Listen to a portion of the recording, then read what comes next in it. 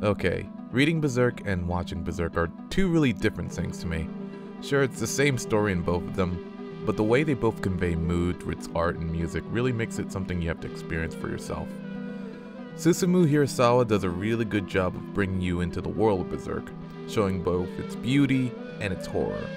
And guys, I am just gonna say it, this dude's a fucking mad lad.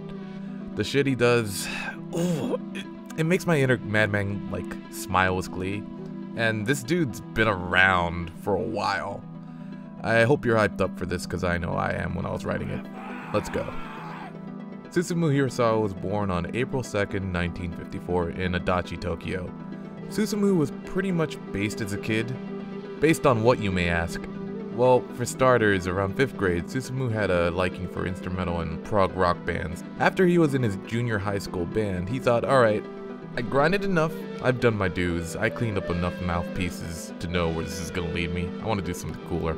So, he started his own progressive rock band called Mandrake, which was inspired by such bands as King Crimson and He was one of the few progressive bands in Japan, yet it wasn't very successful, and Susumu was like, okay, this isn't working out, prog rock is cool and all, but I don't know what this is, but it's kind of hot. So Susumu reformed Mandrake into P-Model in 1979.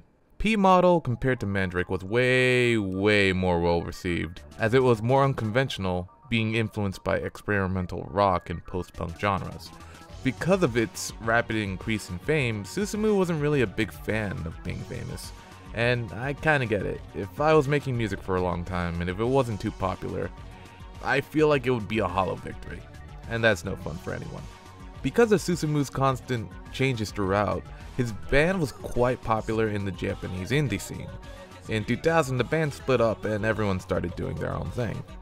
Around this point, Susumu was already like dabbling of being a solo act, and he was experimenting with like psychology in his music, like using philosophies such as Carl Jung, George Orwell, and the idea of yin and yang, to name a few.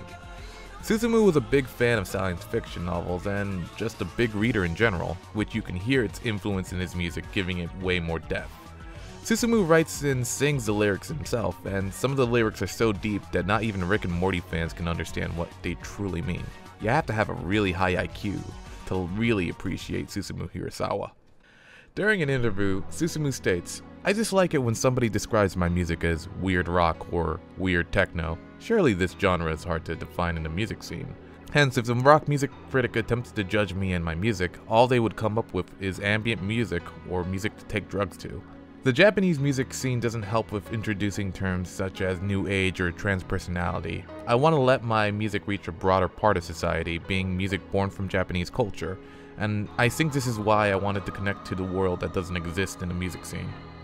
This dude was all about transcending himself constantly, going past his own limits with trying out so many different instruments and techniques. He constantly wanted to see what other cool stuff he could keep doing, and this led him to meet a variety of people and work with them. One person who was a huge fan of his work was fan of Idolmaster and the mangaka of Berserk, Kentaro Miura.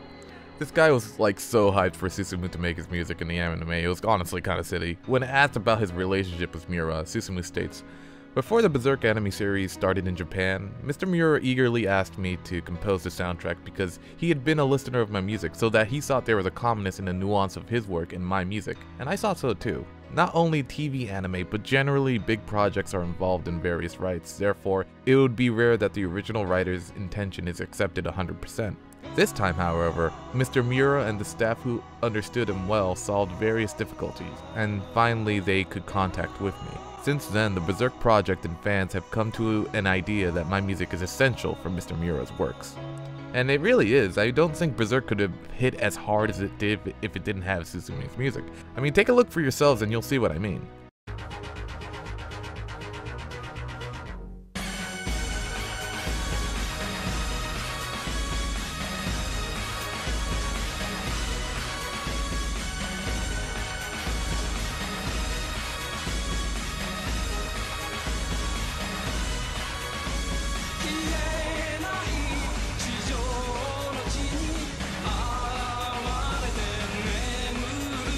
This is what I lift to.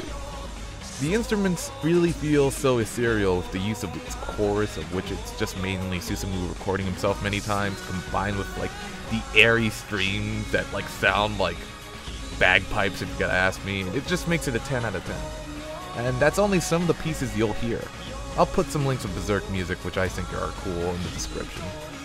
Miura was not the only person in the anime field who liked his work, as later on Susumu started to compose music for Satoshi Kon, and like Miura, he was inspired by how Susumu created his works.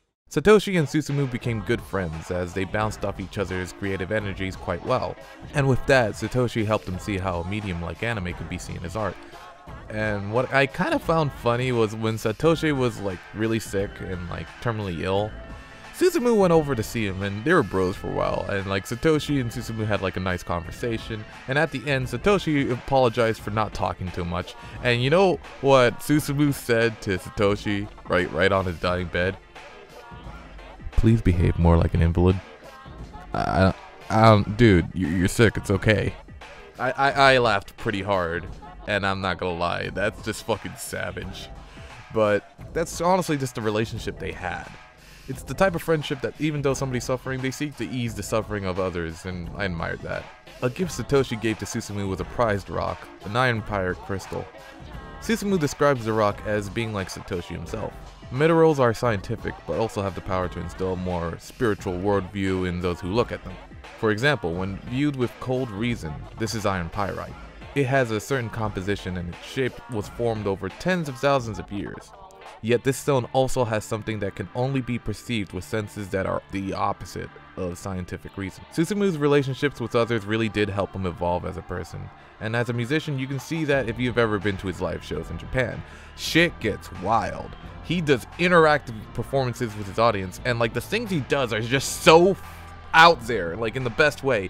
He's spinning a wheel to make his own power for a soundboard. He uses electric harps for his leads. He is a one-man band who just gives no fucks, and it makes perfect sense why he's so fucking cool in Japan. And like, the dude doesn't make shows, he makes experiences. Some cool facts about Susumu. He liked going to Thailand a lot. He made a lot of friends with trans people in the country, and it was kind of inspired of how they sounded, and even managed to get some performers in his music because he just liked how their different vocals. It's weird, but this is the stuff I live for. Trust me, when you learn about Bach being a drunk, shit gets good. Also, he can't drink at all. Apparently, he's like he's a super lightweight. Like a shot of beer will like knock him out, which is hilarious.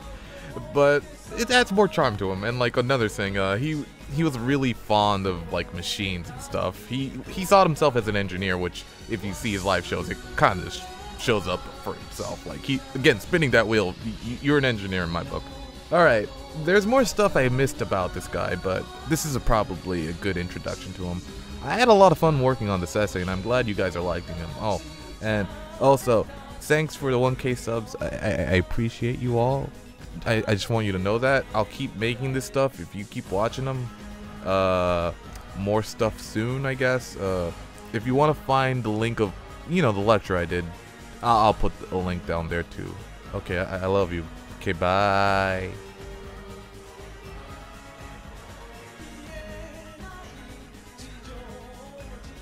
I like this. This is cute.